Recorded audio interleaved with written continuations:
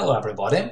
In this video I'm going to tell you how to combine two partitions of one hard disk, SSD or USB drive into one, or how to extend one partition at the expense of another within a Windows operating system, and how you can do it with standard system utilities or third-party programs. Hello friends! If you need to recover deleted data, view or restore removed browsing history, Hetman Software Products will help you. Follow the link in the description, download the necessary program for free, install it and analyze the disk. The utility will show you the data you can recover, so you'll be able to view it or get it back. In our channel and blog you will find solutions to any problem, from installing an operating system or configuring it to fixing possible bugs and errors or optimizing mobile gadgets.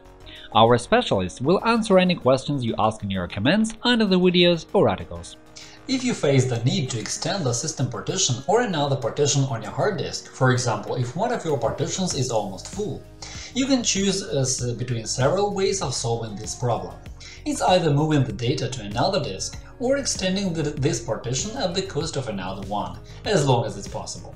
Later on, I'll show you what means of your operating system can help you cope with the problem and what third-party apps can help you merge partitions without losing the important data. You can combine two partitions of a storage device into one with the help of a standard utility within your Windows operating system, the Disk Management. You can find it by right-clicking on the Start menu and selecting it from the list, or by right-clicking on this PC, Manage, Disk Management. In the window that opens, you will see the list of all your disks, their size, file system, and other data. Combining two partitions into one is no rocket science, but before you make it, make sure that the two partitions really belong to one hard disk.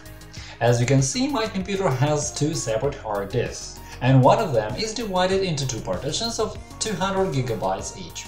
These are the partitions I can combine, or I can use one of them to extend the other. Yet it's impossible to combine two different hard disks into one. As you can see, in this case the function extend volume is inactive. Before you start combining partitions, you need to delete the existing volume which you will use to extend the other partition. To do it, right-click on it and select Delete Volume.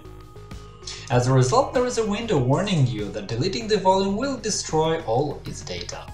So if there is anything worth keeping, copy such information to another device. Watch another video on our channel about recovering accidentally deleted data. Find the link in the description. Choose Yes to confirm your decision. When the operation is over, you will see a partition containing some unallocated space. Now you can move on to combining, so right-click on the disk you want to extend and select Extend Volume. In the next window, you can choose how much space you would like to add to the existing disk. By default, all the available space is selected, but you can change the size in this line. Click Next and then Finish. When the process is over, you'll see a disk of large size or several disks if you didn't use all the available space for extending.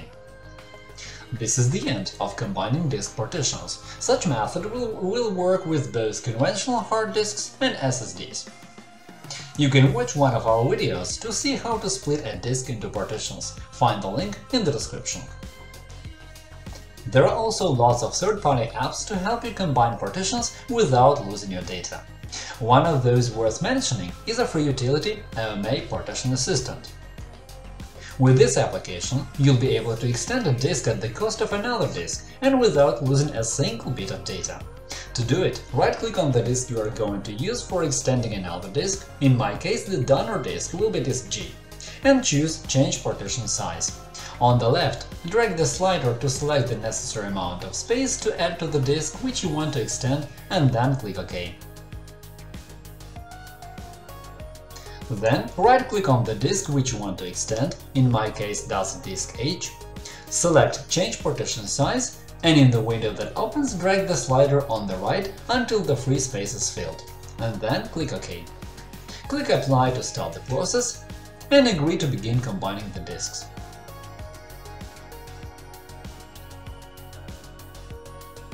When the operation is over, you will see a notification that all operations have been completed successfully. Now let's check the disks. As you can see, their size has changed, but the information stored on them is still available and intact. In this program you can also merge all partitions of a disk without losing data. To begin, right-click on one of the partitions you are going to merge. It should be the one which is treated as primary when merging and the one where all data will be saved. Select Merge. Choose all partitions you want to merge, and the letter below will be the name of the final partition you get after merging. The data from the other partition can be found under this path. Then click OK and Apply.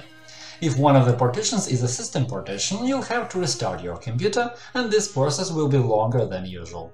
When your PC restarts, you'll see that the partitions have been merged into one, and the data previously stored in the second partition is now saved on the new partition with the corresponding letter.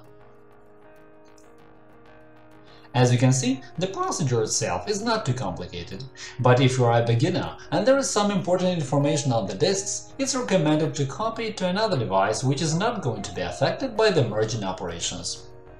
All these methods can be applied to a conventional hard disk or an SSD. The merging process is similar in Windows 10, 8 or 7. If you split your USB drive into partitions, there is a special video guide about it in our channel, and the link is in the description. And now you're wondering how to roll back these changes. Run the command prompt as administrator and then type the following commands one by one. Disk part, list disk. After you type the command, you have to find out the number of your flash drive. In my case, is number 2. Now type the command select disk 2 and add the number of the disk.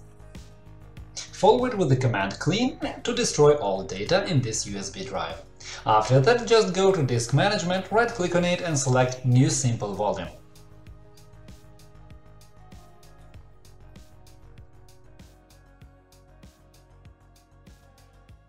Now the USB drive has one partition of the corresponding size. And that is all for now. Hit the like button and subscribe to our channel. Leave comments to ask questions. Thank you for watching and good luck!